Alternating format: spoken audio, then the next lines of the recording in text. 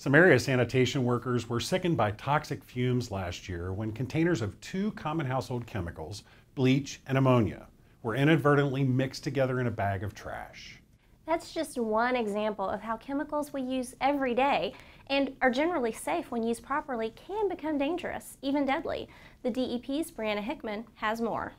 Certain types of chemicals found in many households have the potential to harm people and the environment if handled or disposed of improperly.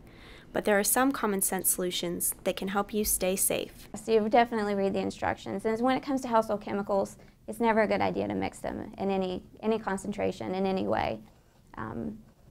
With bleach, if you mix it with an acid, you're going to have a problem. With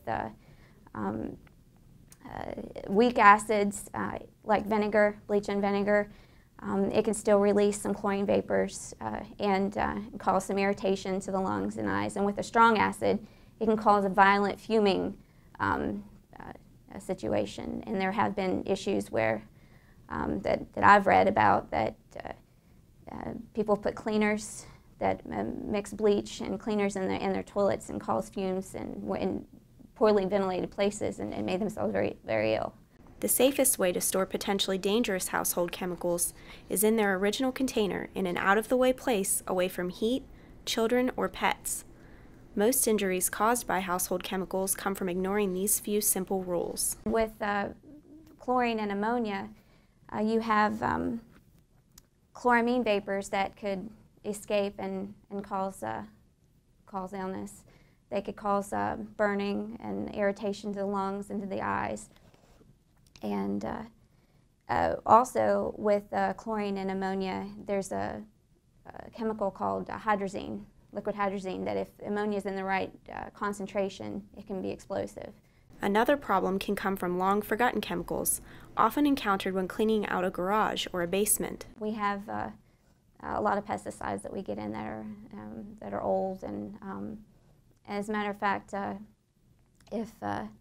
if they come across some of those old chemicals, sometimes it's better just to leave it where it is and not move it. For example, mercury is one of the things we commonly find stored away somewhere. It's not even labeled. It's been poured into a mason jar, and it's best to just leave it be, and we'll take care of it and get rid of it. Because if it's broken, then it's more of a problem to try to clean up. Bottom line, if you have questions, ask.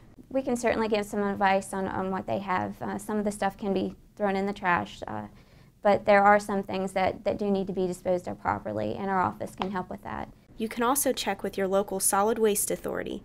Many offer special collection events held throughout the year.